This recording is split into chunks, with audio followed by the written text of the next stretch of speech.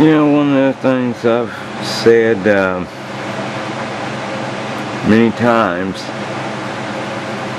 is false prophets have a huge mouth. The false prophet's mouth is so big that the true prophets are almost never heard. This here's a story about a woman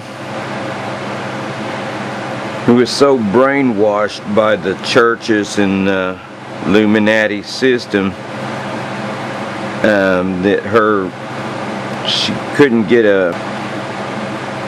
her son needed special education, and the public school didn't offer it where she's at, and she couldn't afford private school.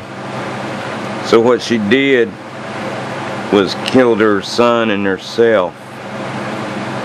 And that is how the system brainwashes you, makes you think you don't have that GED, that you're pretty much the epitome of society. But basically all they do at school is just teach you how to be a slave for the Illuminati. They don't teach you stuff like how to live off the land, how to build a house, how to hunt for food, grow your own vegetable garden and stuff like that. So that's how